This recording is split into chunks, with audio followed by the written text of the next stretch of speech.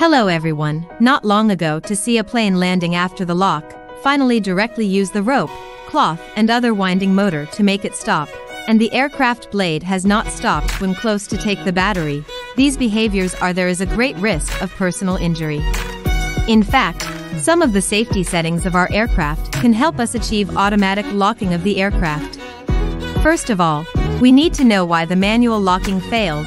The main reason is that the remote control lever amount is not in place, and the lever amount value required for locking cannot be reached when hitting the lever.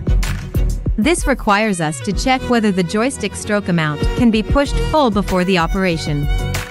If the lever amount cannot be pushed full, please use the remote control in the app to calibrate first.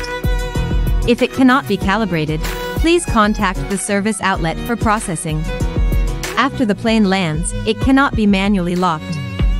We can safely lock it through the following settings. 1. In the flight settings interface of the remote control, change the battery low voltage protection in the safety protection settings, set the protection measures to landing, delay for 10 seconds, set the first level protection voltage to be greater than the current battery level, and pay attention to the battery level being greater than 30% to prevent over-discharge of the battery. 2. Change the remote control lost contact protection measures in the safety protection settings.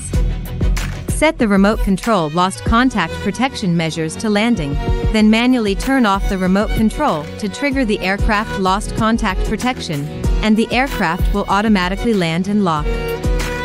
3. By clicking the automatic return button on the remote control, the aircraft enters the autonomous return state and lands until it is automatically locked. 4. By setting the discharging action and ending action as return, the aircraft triggers the return condition and automatically returns, lands, and locks. Note that we need to prioritize safety when choosing automatic locking. It is recommended that you fly the plane to a safe area first, and then select landing in the protection settings, waiting for the trigger landing. In determining the return route when there are no obstacles, you can use automatic return.